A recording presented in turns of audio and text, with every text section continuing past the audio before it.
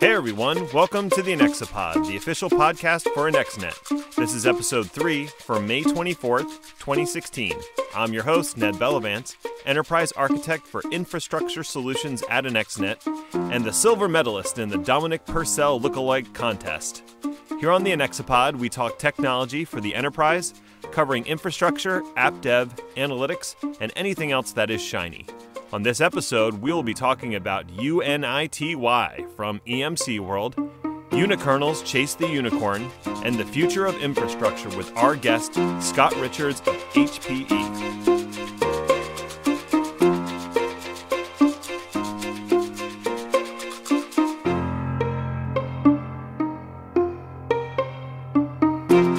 April showers bring May flowers, and May flowers bring pilgrims. At least, that's what my son tells me. It is the start of convention season, though, and we'll be making the pilgrimage to our favorite conference. Things have already kicked off with EMC World, Dell Technologies World, and Interopt 2016. DockerCon is coming up in mid-June. In July, there is MS World Partner Conference and Cisco Live. VMware, VMworld, and Gartner fill up August, and MS Ignite and Oracle OpenWorld polish off the year in September. I'd love to go to some or all of these, but alas, funding is limited, and so is my time. I'll make it to MS Ignite this year, and hopefully that will coincide with the formal release of Server 2016. What conferences are your favorites? Hit me up at Ned1313 on Twitter and let me know. Speaking of Server 2016, let's get into the AnexiBytes.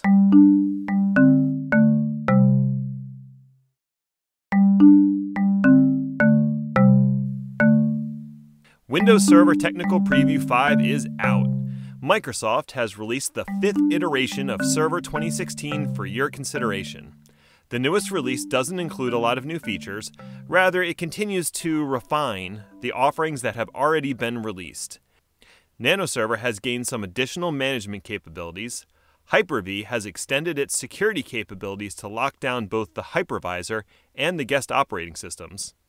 Windows Containers has also made some serious strides in usability and compatibility with Docker. The biggest surprise to me? Technical Preview 5. I really thought that the next iteration would be a release candidate and not another technical preview. Makes me wonder if the general availability is meant to coincide with Microsoft Ignite in September. Hopefully, this thing will actually ship in 2016 and not just be a misnomer. EMC World announcements. The big highlights for EMC World included the official resignation of Joe Tucci, the renaming of EMC to Dell Technologies, and the celebration of the newest line of hardware. They are calling it the Unity platform, but you can mostly think of it as VNX 3 for the most part. Look for a more in-depth deep dive on the next podcast. AWS announces new services and breaks $2 billion in a quarter. The AWS Summit announced new services like Amazon Inspector, which is an API to check the security profile of an application on-premise before it's deployed to AWS. They also announced S3 Transfer Accelerator, which makes use of Amazon's content delivery network and edge networks to help transfer data from your on-premise location to Amazon Web Services as quickly as possible. Storage options have also proliferated on AWS to include some new options for EC2, throughput optimized HDD, and cold HDD, aka infrequent access. So not quite as slow as Glacier, but still pretty slow. Both options are meant to allow for occasional bursts of access, followed by large periods of inactivity. With over $2 billion in net income in the last quarter, AWS is still the 800-pound gorilla of cloud compute. Salesforce NA14 goes down, data lost. Nothing hurts a SaaS's credibility like downtime. But downtime with data loss could be a serious injury. Salesforce.com experienced over 12 hours of downtime for their NA14 instance. The initial outage was followed by a successful instance migration, which then flopped 8 hours later. The larger issue is the potential data loss that followed the second failure, which Salesforce has announced that 216 minutes of data will be completely unavailable and unrecoverable. CEO Mark Benioff has offered his abject apologies on Twitter, but user confidence may be shaken and alternatives may be in the works. If you are inclined to start a third-party backup solution for Salesforce.com, now might be the right time to do it. And our last AnexiByte is Google picks Chromium OS to run Google Compute Cloud container-styled VMs. Google has been eating its own dog food for quite some time when it comes to container VMs. They have been running their development and production containers on the open source OS Chromium.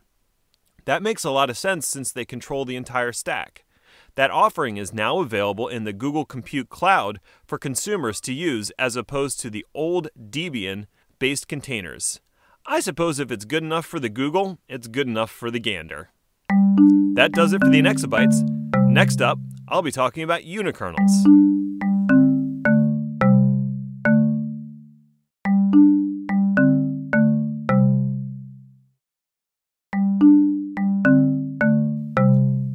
Computing has changed a lot in the last 15 years, and one of the biggest shifts was thanks in large part to virtualization. The first generation of virtualization took the entire operating system and placed it on virtualized hardware. For the most part, the operating system was not even aware of the virtualization. It just assumed that the hardware presented to it was physical. What were the benefits? There's a lot of them, but the relevant benefits to this discussion are increased density, faster provisioning and startup, and the use of automation and templates. The next major shift was a focusing on services and applications as opposed to servers and operating systems. After all, it is the application that end users are most concerned about, not what server or operating system it is running on. By focusing on delivering an application, particularly based on the 12-factor model, the goal is now to virtualize the application or service, not necessarily the operating system. And that's where containers and Docker entered, who took the tech industry by storm. Rather than having to worry about physical hardware emulation and operating system quirks, containers assume that the underlying OS has the proper kernel and bring their own binaries and libraries to the game. Whereas a virtual machine required a hypervisor and hardware abstraction, containers require a container host, physical or virtual, to provide them with basic operating system functions. The containers themselves are not portable, but they are meant to be stateless and extremely fast to provision.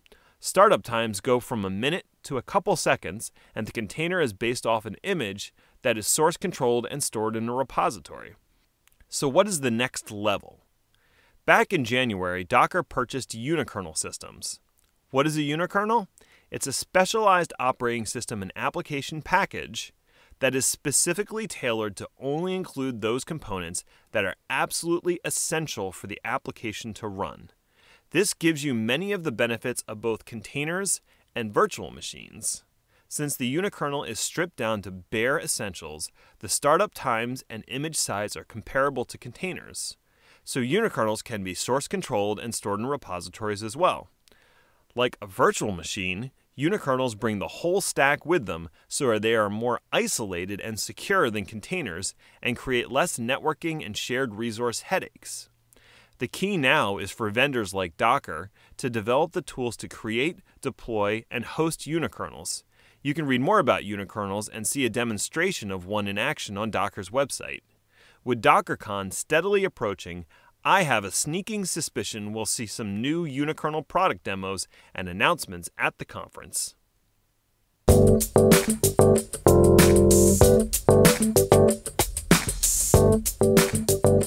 Welcome everybody. Today I'm joined by Scott Richards, the server dude at Hewlett-Packard.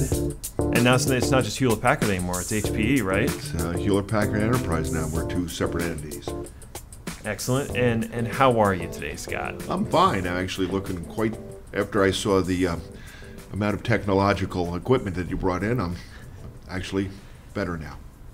You're better? Okay. You're better. All right. Yeah. Yeah, it's all still a little new to me too, but we'll get through this together, right? Absolutely. Okay. So what's your role at HP, and what are the things you get to do, work with, play with? Well, I've been with HP now for 22 years, and I've done many, many different jobs within HP, and formerly a compact person, one of the first compact people in the Philadelphia area. My role now is working with channel partners around enabling them with our server solutions in all different categories, as well as converged and integrated systems and hybrid cloud solutions. But very focused on channel partners like my premier. This is my shameless plug for Anexinet, my premier partner. I appreciate that. Okay. So one of the things that I've noticed is we're entering the era of software-defined, like everything. The software-defined networks, software-defined storage, you name it, it's software-defined, right? Absolutely. So how have you seen the industry embracing this trend? I think it's just a key initiative to drive what I would consider, where we're going in life. We have so much data that we track anymore that the performance of the systems can't keep up. Essentially, if your driving goal is to take the data that you have and understand what it is and actually make it into usable data, the more software definition between not only the hardware, but the applications and the APIs that drive both the hardware and the applications is going to make things much quicker today and much more higher performance and much more usable data. If you talk to most customers today, they say that 80% of the data they capture, they have no idea what it is and still not usable. So software defined is just the way of the future to get to that data and drive usable results. Okay. So I'm going to ask you to bust out your crystal ball. Okay. And where do you see infrastructure in general? Because I'm an infrastructure guy. That's mostly what I do. Where do you see infrastructure go over the next 3 years? What are the big trends? Well, I think you guys certainly know as well as I do. The word change is ever constant in our world, and it's the only thing that's constant in our world. So the reality for me is, infrastructure will change. It'll be hybrid in some ways. It'll be off-prem. It'll be on-prem. You'll have to obviously manage what regulatory commitments you have in each vertical industry that you have. But the reality is you'll see hardware much more tightly interconnected, going back to your original statement of software defined, and driving the capabilities to be elastic, bursting, and have the capabilities of giving you the management tools that you need in a much more reliable and sort of single window, pane of glass window to drive that infrastructure. Yeah, the infamous single pane of glass. Yes. I've heard about that so many times, but I've never actually seen it. Yeah, well, for you guys that are the true technological, hands-on guys that do the day-to-day infrastructure stuff, we try to sell you on that every single year, but the reality is, that's a goal of ours. Firmware updates, maintenance windows. We want to get to a point where there are no more maintenance windows, where we can shut down one side of the system, upgrade the firmware, turn the other system down, bring the other one back up, and actually have everything running where it is fairly transparent to you that the firmware and maintenance windows sort of go away. Now, is that a nirvana at this point in time? I'd say still yes, but it's a driving goal from the engineering side to get to that sort of non-stop resiliency that everybody needs today. I think we're definitely getting closer. I've noticed that a lot fewer things require downtime, and especially with virtualization, you can shift workloads dynamically. So if there is something you need to do on the hardware, you can evacuate all the running processes on that and do what you need to do and move it back.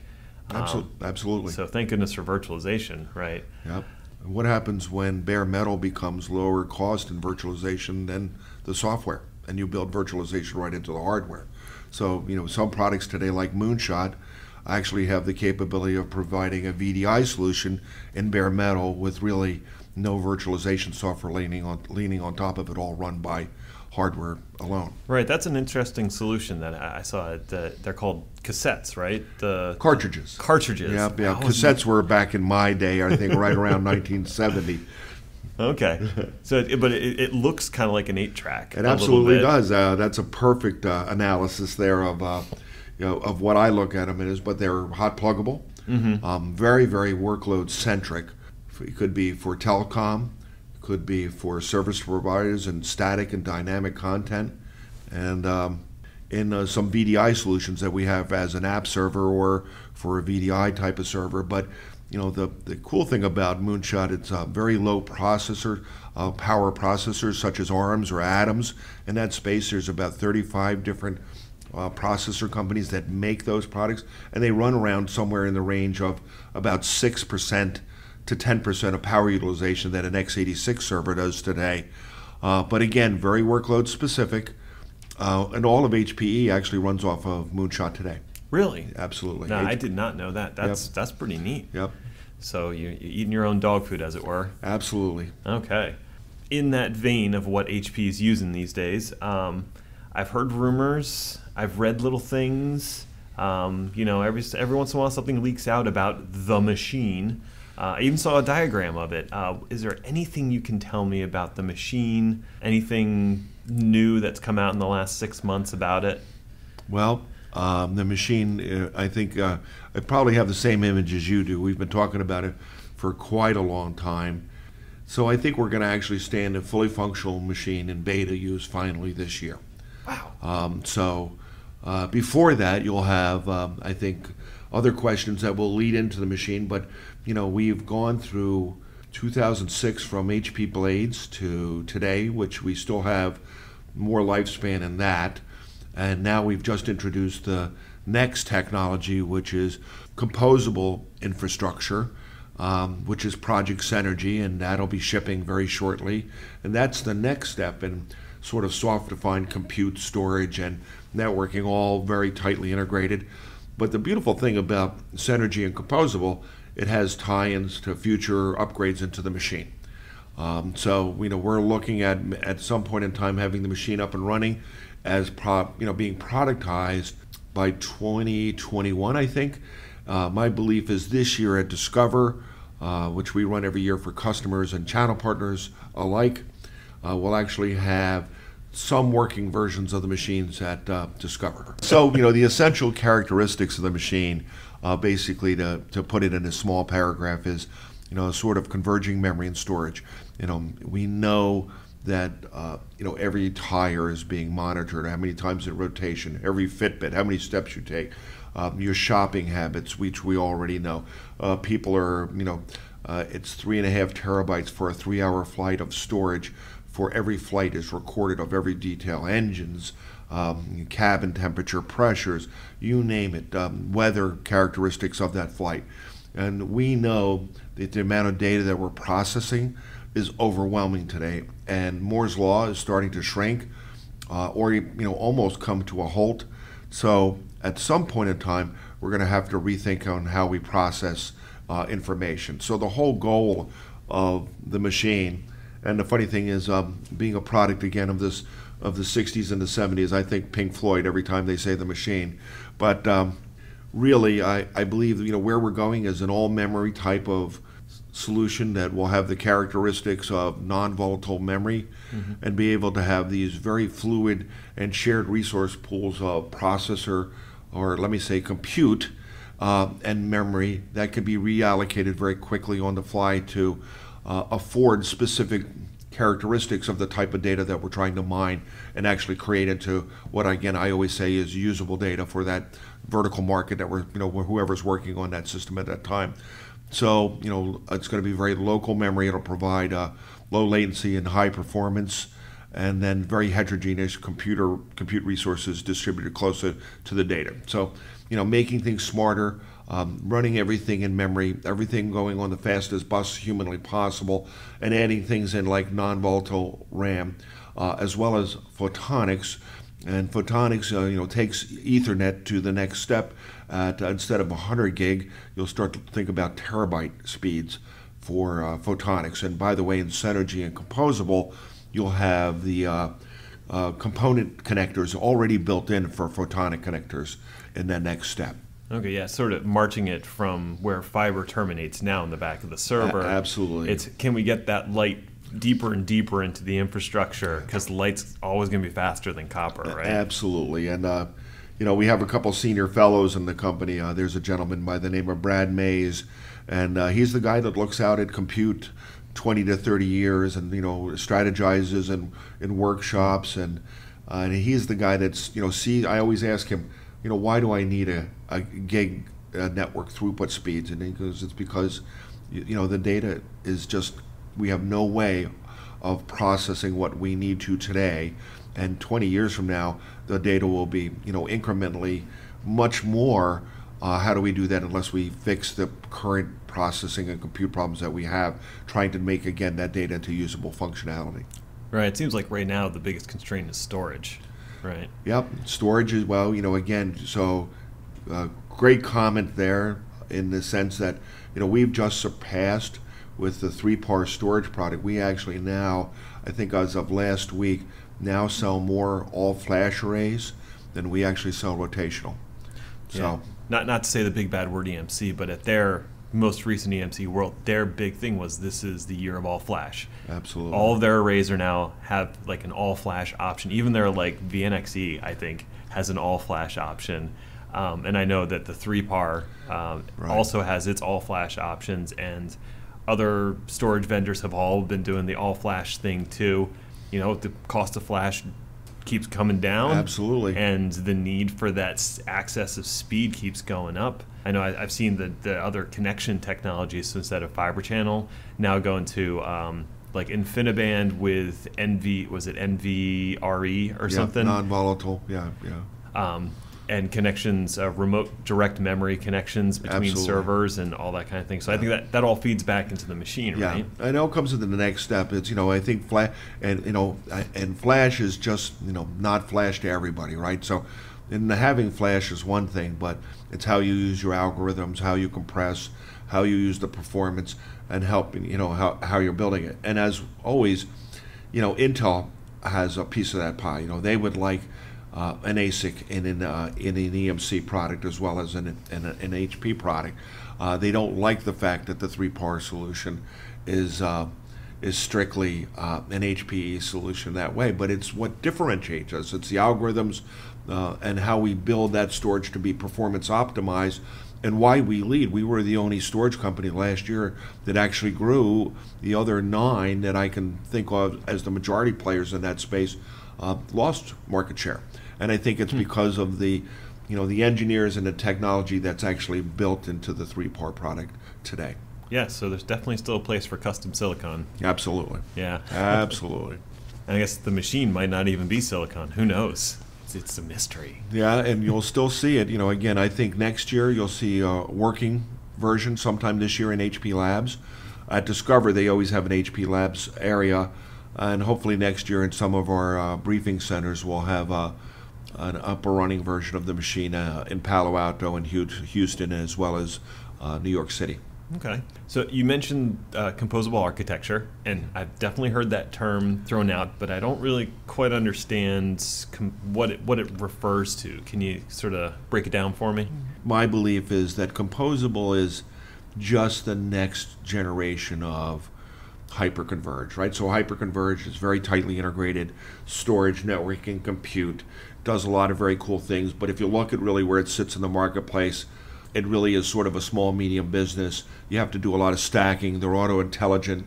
They have auto-cluster, and they become much smarter. They do a lot of orchestration. They do a lot of automation. Well, this is the next step. I think in our world, people define new technology words, so it just drives marketplace. So I'll give you the word from Gartner, and the word of the week is bimodal. So bimodal is really part of what we call the idea economy, and being able to still run your transactional stuff that's been used every day, which is your payroll, your manufacturing, your ERP systems. Not a lot changes there, maybe some upgrades, but now we're at a point where, if you just go to iTunes or Google Play, there's 3,000 new commercial applications a week for mobile products today, and they're collecting data. So now, the CIO used to be a necessary evil, and IT used to be a necessary evil to drive every company.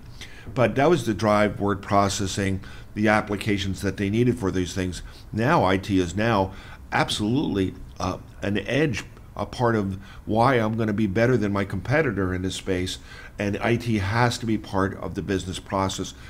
because if I have technology that serves me well versus my competitor, I hopefully will be in the lead in that space. So bimodal, you're going to see DevOps groups grow from 1 or 2 guys to maybe a group of 10 or 20. They're going to take more risk, but they're going to roll out apps in seconds, not days, not weeks. I always read in a Fortune 500 company, the average time it takes for an application to roll out to be in production is somewhere truly in the world of 60 to 90 days. But now companies can't do that anymore. They need to be able to be competitive, whether it's in retail, whether it's in automotive, energy, healthcare. How do I get my doctors and nurses the tools that they need quickly?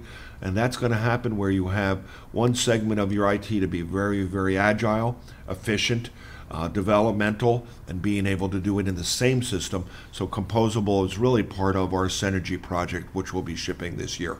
Okay, very cool. So it's, again, going back to the software defined. So you're defining infrastructure via software. Absolutely. And there's 3 major parts of composable that tie exactly into what you said, Ned, which is a single API. So, what everybody wants is that nirvana. I can write code that'll touch every piece of my infrastructure by a single API. Mm-hmm. So, hopefully we get to that point. It's working now. When we start shipping that product, cover all the different parts of the infrastructure in Synergy. Same way as the machine, very, very fluid pools of resources, which will be compute, I/O, and storage and networking, or I/O included in that, very tightly software defined. So we're going to use a RESTful API to be able to drive web scale type of performance, and also have the capabilities of being very, very tightly integrated, software defined, as you say, and having those fluid pools of resources where I can basically say, I need 30 apps tomorrow running out in the field because of this promotion, or I just did an M&A and I need to tie in their systems to my system very quickly. How do I do that? We think composable is the next step above and beyond software defined. It sounds great, and I will say, some of the advancements that have been made with OneView, the new management software for 3PAR, and now I think it can also tie into some of the networking switches from HP and some other third parties. Being able to just use PowerShell, because that's one of my favorite tools, to write to these RESTful APIs and get things done is just fantastic. And the more that you can templatize and automate the processes, the happier I am. Because ultimately, I'd rather be doing something else than typing out lines of, or manually configuring anything. Absolutely, and and that seems to be the goal. When you talk to CIOs or chief technology officers today, they basically said, I want to manage my data. I want my data to be usable data that can be a competitive edge. And the other, and CIOs want to manage URLs and their web services more than hardware. So, we're, again, that software defined as well as the hardware being integrated into a very unique and eliminating one of the key factors. 50% downtime today is really pointed to one thing, and I hate to say who that is, but it's us, human beings. So, that happens because of human error and mistakes. Somebody pulls the wrong plug, somebody presses the wrong keystroke, and things just don't always work as well. So one of the things that you talked about, Ned, and brought up with OneView, was to do those studies with customers as well as channel partners on what the average human being does in IT tasking today and informational services, and try to put that into a best practice. So you have those templates, you have those fluid pools of resources when you want to do it, and everything is built the same way every single time, taking those human tasks.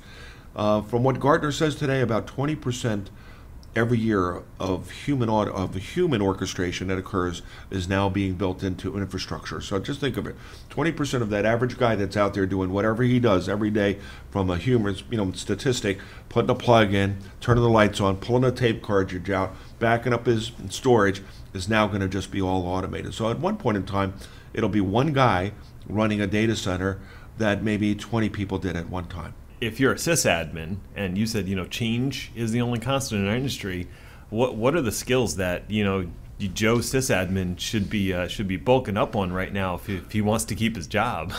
Well, it's an interesting thing, because I do believe in this world that there's 20 IT jobs for every college IT major grad that comes out of school. So I don't believe that opportunities will be less, but I do think that that CIO, that chief technology officer, that chief digital officer, or security officer will reallocate those resources to be specialists for specific needs that need to occur. But again, some of those menial manual tasks that weren't done, today, I could plug and play a hyperconverged solution in and have it producing, production VMs within 15 minutes with one guy, and that's 5 clicks. So he's an IT generalist. He's the ditto guy from school. He's the guy that does, all he needs to do is follow 5 of the instructions and he's up and running. From a sysadmin perspective, my belief is that you're going to see them specialize in areas of data mining, security, digitizing their enterprise, because everybody's going to be digital at some time in space. So those guys won't lose jobs. They'll grow in their jobs. They'll just become more specialty under the hood type of human beings. Okay. But yeah, they should definitely be on the lookout for the new technologies and embracing them, and not saying, hey, I really like my VT100 green screen console and that's all I'm ever going to use. Absolutely. If they're still stuck at that time, then maybe there's no hope. But I do believe today most of these guys know where we're going. We know that you see the security issues that we have today. That's a major portion of every company's, to address those things. Who's attacking me? How am I attacked? How do I prevent those attacks? Ransomware, and that has changed IT strategy in a number of ways. Mm-hmm. So, and then again, I go just to the basics of data. I just see us collecting and collecting and collecting, and yet it's still unusable. It's unstructured. It's still raw. How do we mine that data to where it is usable? And companies that are figuring out those ways to make it into functional, usable data for a competitive edge are the ones that are winning. If you look at the top 20 companies today and on Wall Street, and you look at the top 20 companies only 15 years ago, you'll find that most of the 20 companies out there today have a very strong IT focus, and that is the competitive edge, versus the 20 that weren't there or are not there anymore 20 years ago. Right, so IT is not something you just do. It has to be one of your core competencies. Absolutely. Now if you want to be competitive. Absolutely. It's the digitalization of the enterprise, and if it's not part of why it makes me a better company, then somebody's living certainly in the past. Yeah, you mentioned security, and with the Internet of Things and all this data that's coming out, and then ransomware, and there's I think security is becoming a much bigger concern. Is there anything, any big trends you see to address the security issues that are out there today? Well, it's very interesting. Since Meg Whitman's been here, one of the things that Meg has done a great job is reinvesting into HP Labs, as well as M&A in growth areas.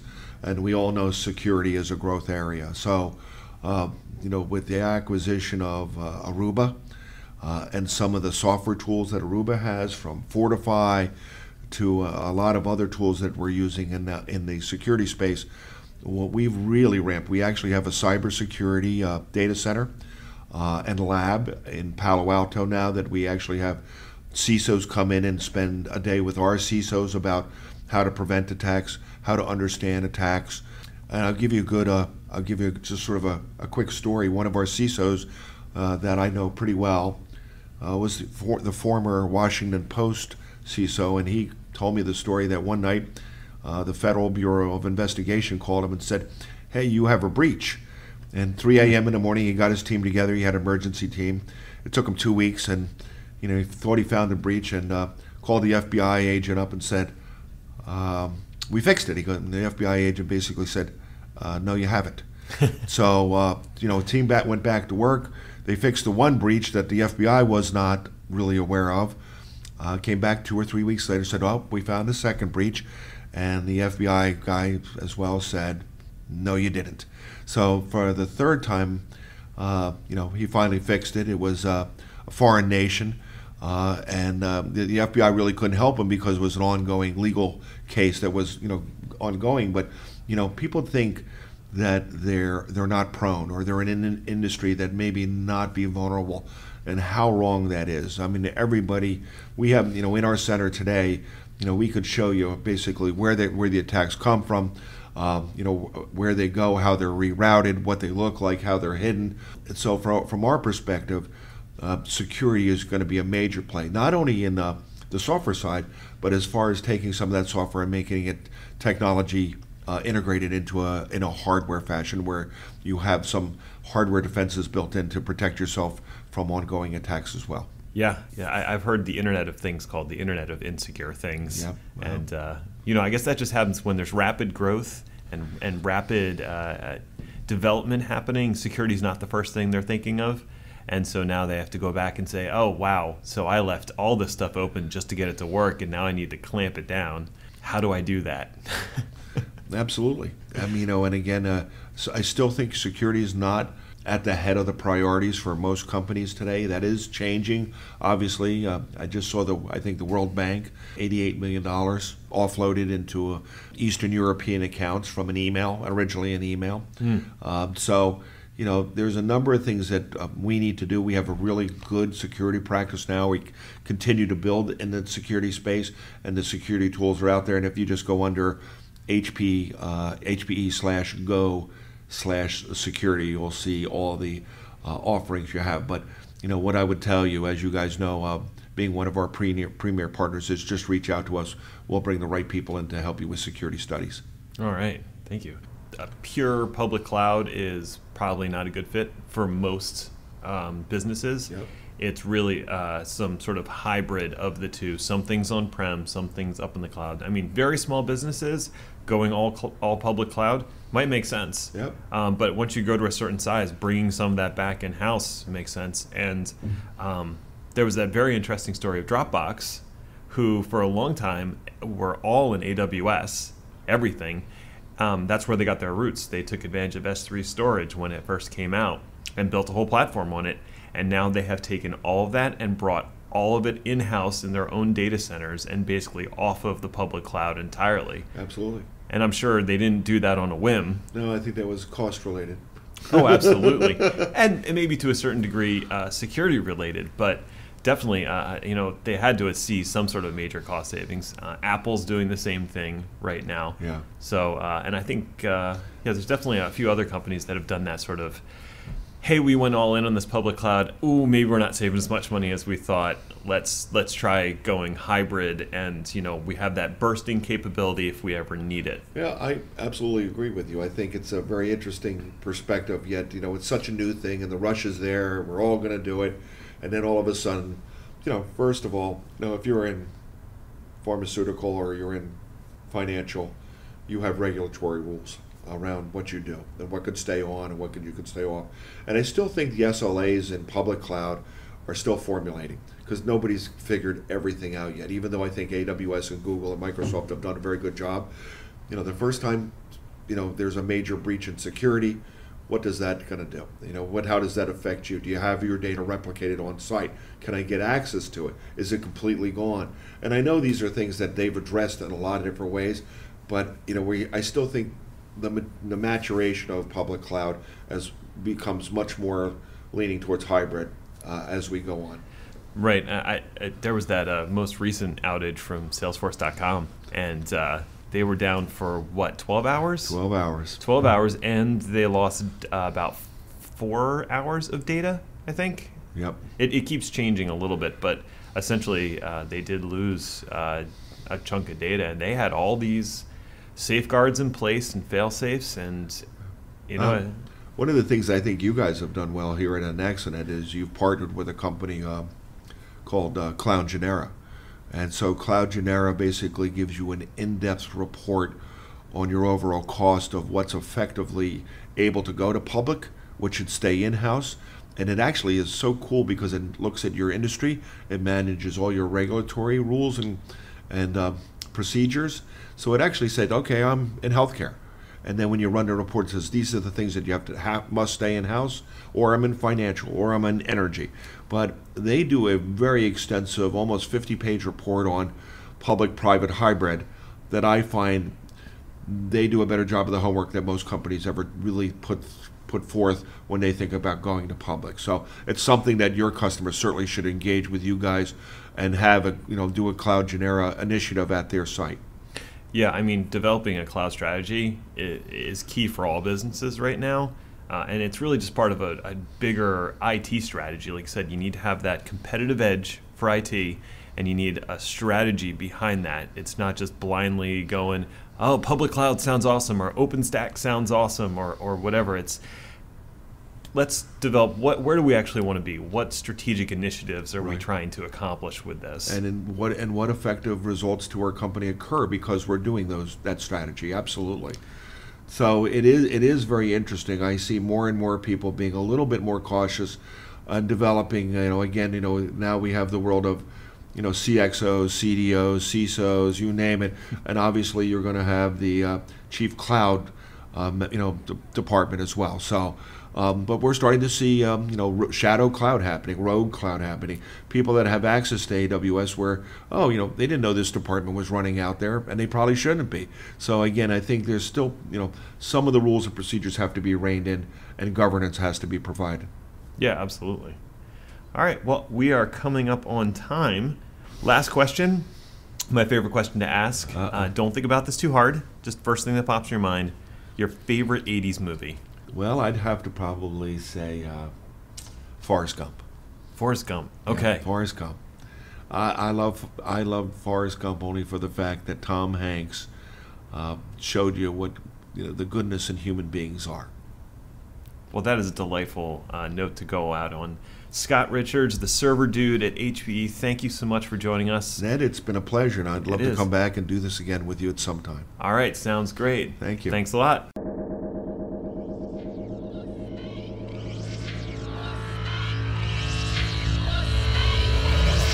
Thanks, everyone, for joining us today. Special thanks go out to our guest, Scott Richards, the server dude, for taking the time to talk with us and share his thoughts on the future of infrastructure and servers. Thanks to Catherine and Patty for helping pull this together as always. Thanks to Lee Rosevere and Professor Kliq for providing the music for Anexipod. Thanks to Anexinet for helping me produce the podcast. If you're looking for a company to help you with your digital, strategy, or technology needs, then I would recommend reaching out to Anexinet to see how they can help. Anexipod is produced under a Creative Commons Attribution, Non-Commercial, No Derivatives license, which means you can share it, but don't sell or change it. And finally, thank you to you for tuning in and listening. Without you, I would just be a lunatic talking in a room to myself. If you'd like to comment on the podcast or contact me in some other way, my Twitter handle is Ned1313, or you can use the hashtag Anexipod. Thanks for tuning in, and remember, IT moves pretty fast. If you don't stop to look around once in a while, you could miss it.